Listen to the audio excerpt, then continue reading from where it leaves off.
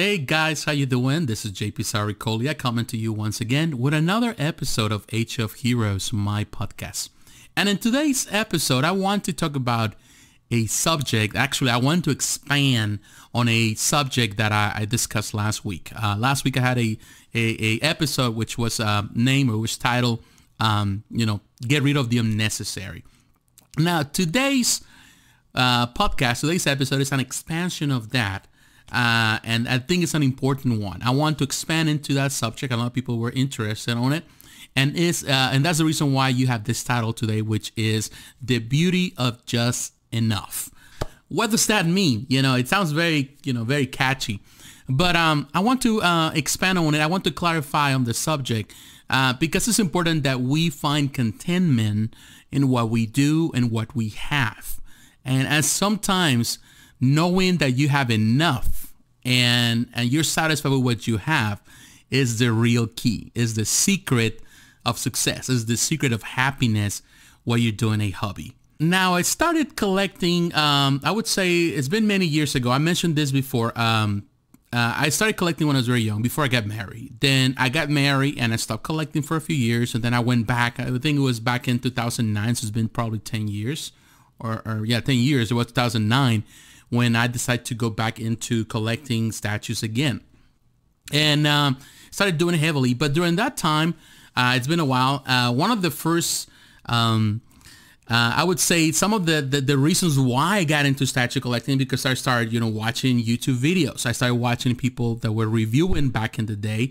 Some of the old, like Avron, and there were others, Alcacil, even Statue Hunter 75, which they are all friends of mine now. They were the first, and there were others, but they were the first the real OG statue reviewers, which was, it was fun. They were, showcasing this statue collections and all that, their pieces. So I got hooked. I love to watch them, and they started getting into statue collecting, doing more stuff with Sideshow. That's how everything started with me. So it's been over 10 years when I came back into statue collecting, because before, I got married, I was collecting the smaller scale stuff, primarily a lot of DC stuff and other companies like Hard Hero stuff. So they were in a different scale. I was blown away by Sideshow when I got here in 2009. So that's before all the new. Now you see a lot of YouTubers, a lot of statue collectors, and now they talk like they're the real OG, but the real OGs are the ones I'm talking to you. Those were the big channels then, and there were others. They escaped my mind. Some of them are no longer here. They're no longer collecting, or they're no longer posting videos. A lot of reasons why. There are a lot of personal reasons. But it was a fun time. And, of course, when you get into statue collecting, when you get into collecting stuff, you want to have it all. You want to have it all. Everything looks beautiful. Everything looks amazing. And that's how the problem starts, when you start adding and adding and adding and adding, and then you have no space to showcase anything. Now, I want to talk about this today because it's important to understand this. You need to find the right balance for anything you collect. The right balance, the moment of happiness. You can call this the moment of nirvana, when everything kind of, you find contentment and happiness. And you say, you know what? Enough is enough. The problem with collecting is that it becomes an obsession. And when it becomes an obsession, that can turn into an addiction that can really rob you of the joy of just having what you love. There is a passage in the Bible that I always love. A passage of the Bible, and I'm not trying to be religious here. I'm expressing this point, where it says that a man found a treasure he was digging in some land, and he found a treasure. And in order to keep that treasure, he wanted that special treasure. He went above the whole field just to have that special treasure. And it talks about another man that found a coin, a special gem, and that it was very special to him, a very special gem. So he sold everything he had just to have that. And what I really like about that passage is because it talks about a person that finds one thing that is more important above everything else, and he's just satisfied with it. And because he says that's the kingdom of God, finds, and that's the reason why, it explains that God came to die for us because we were special to him. I don't want to be religious here, but really talks about the value of something that really changes everything. And you know what? As a collector, I did collect a lot of things that were not as, I didn't have that value. Like I would say that I felt that emotional attachment to say, oh, this is the most special statue.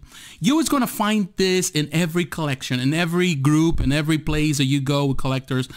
Something comes up, everybody says, oh, that's the most beautiful statue ever. That's just the grail of grails. I'm going to get it. I'm never going to sell it. And they buy it and they go through the hype and everybody's hyping it. And all of a sudden, 6 months down the road, you see them selling the same piece for less of what they pay for on a Facebook group or whatever. And you think like, but months ago, you were saying that we would never sell it. And now you're selling it. So in reality, you didn't have that attachment that you claim to have, because now something better is coming along the way. And now this piece might not be as shiny or as beautiful as it used to be, at least in your eyes. It really shows how conflicted we can be in our statements, and how sometimes even our moods change and our emotions change, and how things change. That's the reason why people get married and then they get divorced. They love each other till death do us part, and they kiss each other, they love each other, everybody's happy, and they spend thousands of dollars in a wedding, and then 2 years down the road they separate with irreconcilable differences or whatever that means. So you realize that everything was just fake. People can be fake. We can be fake. I've been fake. And we have to find that balance. It's important to understand that. Put limitations on what you do. And the same applies to your collections, whether it's comic books, whether it's statues, action figures, whatever. When you find the beauty just enough, make a rule in your life. And I always say this to everyone. Make a rule when you are starting to statue collecting. It's important that you determine exactly what you want to accomplish. If you get into this because everything is beautiful, you're never going to have a real goal of what you want to accomplish. It's never going to be enough. It's always going to be more and more and more and more and more. And that's how the problem starts, and that's how things get out of hand. But if you want to find that balance in your life, then you have to say to yourself, set a standard that says, I'm going to have this, and this is what I want to accomplish. And when you finish it, then you can say, I'm finally accomplished what I wanted to do. It's important to do that. When you really know exactly your limitations and what you can accomplish and what you want to accomplish from the beginning, then enough is enough. It gets to a point that you just satisfy with what you have because you accomplished that. The problem with collecting is that most people that come into collecting, 95% of collectors don't have that mindset. It's a very small amount of people that really are goal oriented. And those are the people that stay in any hobby for the long run. Those are the ones that survive. Those are the ones that are able to maintain the hobby without them becoming an obsession or an addiction in their lives, because it's just part of the fun of just accomplishing something. I know people, they say, I want to finish this line, and once I finish this line, I'm done and I'm over, and they keep their word. And you know what? Those are rare to find. But I constantly see people evolving, which is nothing wrong with evolve your collection. It has to change and it has to evolve to reflect you, and things are going to change. But it's so beautiful. It's so good when you come to a place to say, you know what? I'm done. I'm satisfied with what I have. And you know what? So be it. I just want to enjoy it, which is extremely rare. Not everyone feels that way. So we have to find that. You have to find that balance, but that starts from the beginning, not at the end. It's something that you're not going to come to a conclusion in the end. It's something that you're going to have to come to that personal conclusion sometimes earlier in the race, and sometimes at the start you have to say, well, I would say, the X-Men, I'm going to collect X-Men stuff, and I'm going to build my X-Men team, and that's going to be my collection. It's enough for me. You might say, well, I don't have enough space for it. I only can collect 5 pieces. Then search for those 5 pieces that are really determine your collection, and stick with those 5 pieces. Even if that's going to take 5 years, you need to find the pieces that really represent you, that really talk about you, and they're about you. If you're a big Batman fan, then you should concentrate on Batman stuff. You should have a Batman, maybe a Robin, maybe a Batgirl, maybe a Joker to go along, and that's all you need to do. So you have to have a goal in mind. You have to set that goal in order to accomplish that, and stick with that and be satisfied. Now, the secret of being satisfied is one that not everyone has. And you know what? Sometimes I don't even know how it is.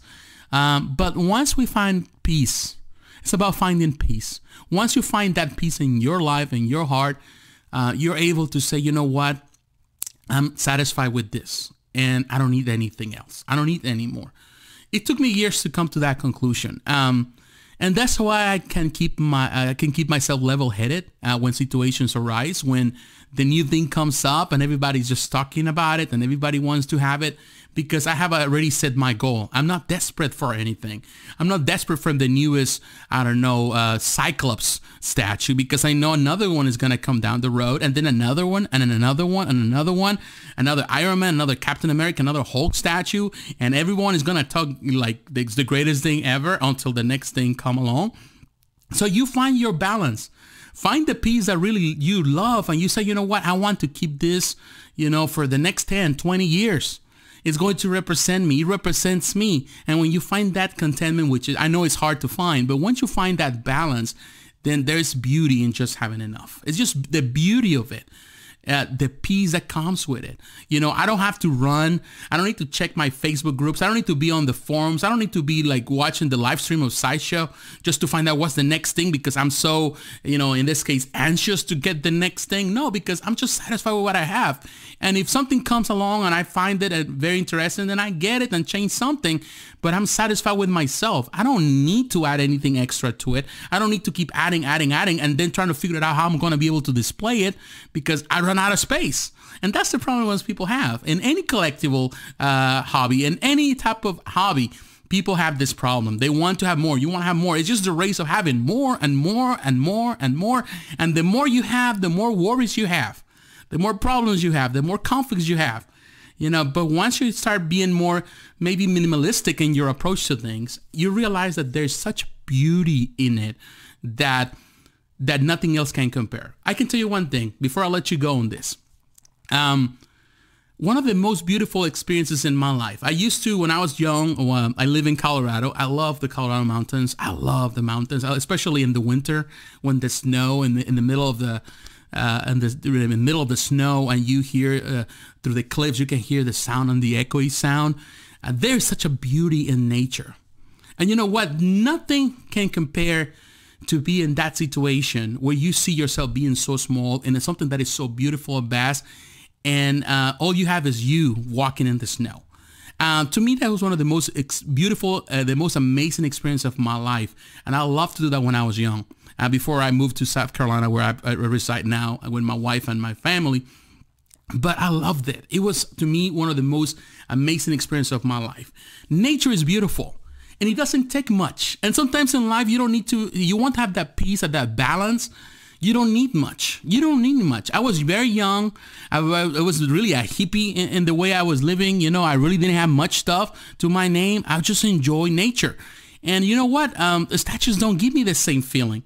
You know, they're beautiful and all that, but they're just stuff.